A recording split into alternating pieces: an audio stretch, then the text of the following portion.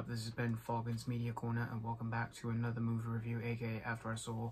And today I'm going to be talking about the 2021 sci-fi drama thriller from Netflix, and this is of course Stowaway. Now, Stowaway, this was written and directed by Penna, and basically tells the story of these three crew members. You got Zoe, played by Anna Kendrick, Marina, played by Toni, Collette, and David, played by Dae Kim. And basically these two crew members go in their spacecraft to basically go on this mission to Mars, but unfortunately during the whole mission they were supposed to go to, it gets a bit complicated for them, because what happens is they find a stowaway that ends up in the ship, and this stowaway is named Michael, played by Shamier, who apparently he's kind of like a life threat of sorts to the spacecraft or anything. And basically we see these crew members trying to deal with this whole situation they're facing that could jeopardize their lives or even the spaceship itself.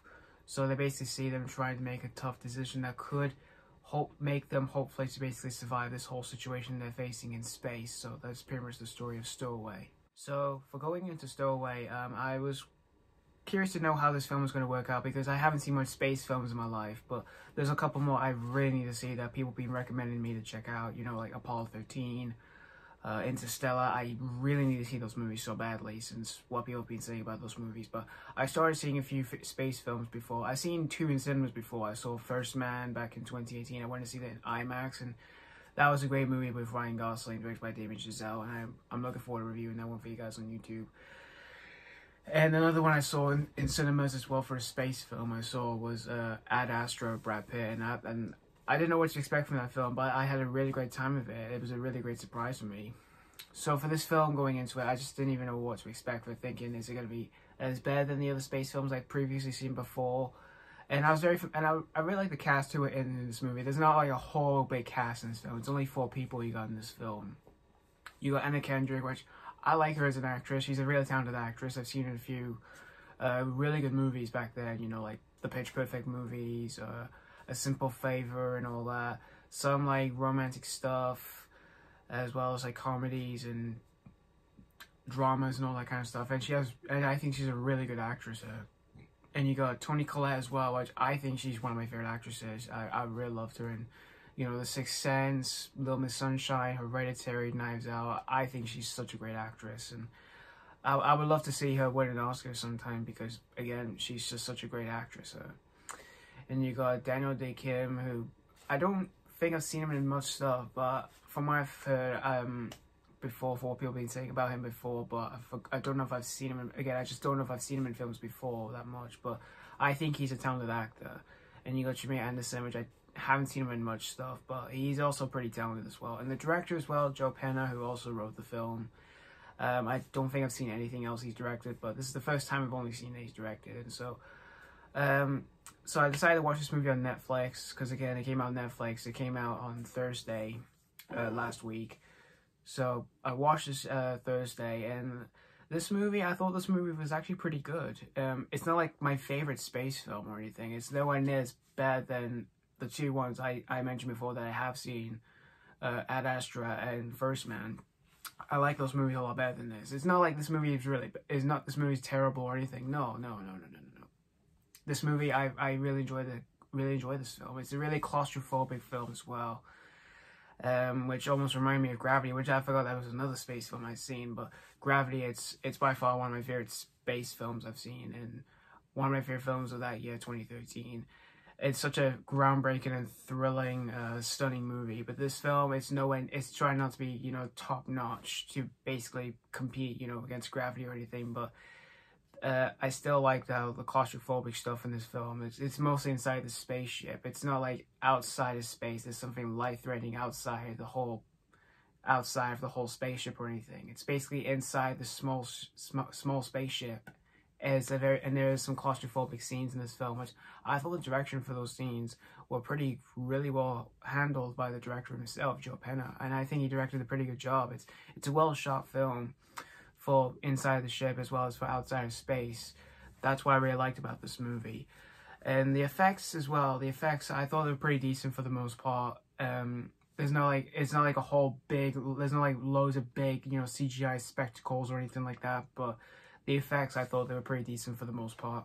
And as for the acting in the movie, all the acting, I thought they all gave solid performances. Anna Kendrick, I thought she was pretty good, as well as Toni, Collette, Dae Kim, and Shamier. I thought they all did pretty good solid performances. However, the issue I had was really its pacing. Its pacing felt a bit too slow, because to me it did feel like the movie was like 2 hours or something, even though this is only an hour and 50 minutes or so. But it just feels like that for me. It didn't feel like a movie that was that running time. Just, again, to me, it just felt like a movie that was like 2 hours or something. But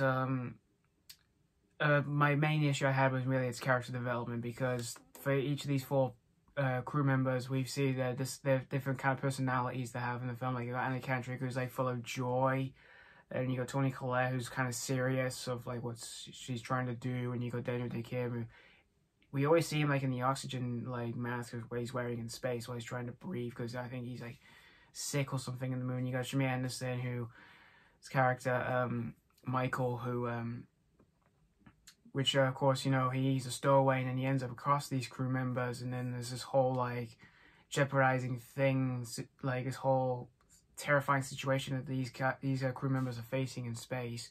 But his character development, I didn't mind his character development because we see him being like more involved within in the film with these crew members. Like, he's like suddenly becoming a part of them, which I thought that was pretty good. Even though it's just, again, some of the other character developments I wasn't a fan of. They weren't like making me mad or anything while I was watching it. I was just like, it's alright. I would say it could have been a little bit better. But it's not the writing was awful. There was some pretty decent writing. It's just there's some character developments I wasn't really a fan of. And again, the pacing in this movie I thought was a bit too slow. I thought it was just slow, since to me it felt like the movie was 2 hours or something, even though it's under 2 hours anyway. So, but that's pretty much all I have to say about Stowaway. And if you have seen the movie already, again, let me know what you think of Stowaway. Again, it's streaming on Netflix.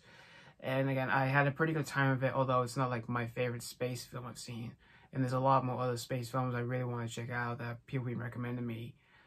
Like, it's not like a big, serious, like, CGI, you know, action space film or anything. There's some, like, space dramas I like to see, as well as some thrilling films that I have seen before, like Gravity, Space Cowboys, First Man, Ad Astra, and now this movie. There's a lot of them I do want to check out as well. So, mainly Interstellar and Apollo 13, which, again, I really need to see those movies so badly. But yeah, that's pretty much all I have to say about Stowaway overall. So overall, for my rating out of 5 for Stowaway, I'm going to give Stowaway out of 5 3.5 out of 5. So yeah, thank you guys so much for watching for my review of Stowaway. And again, let me know what you think of this movie. If you've seen this movie already, did you have a really good time with it, or weren't you really a fan of this one? So yeah, thank you guys so much for watching, and stay tuned for my next AK After a Soul review, which it's probably going to be doing, I'll be doing another double movie review, AK After a Soul, for 2 movies I did see a couple days ago, like for the past few days ago. So just to let you guys know. So yeah, and as always, this has been Falcon's Media Corner signing off.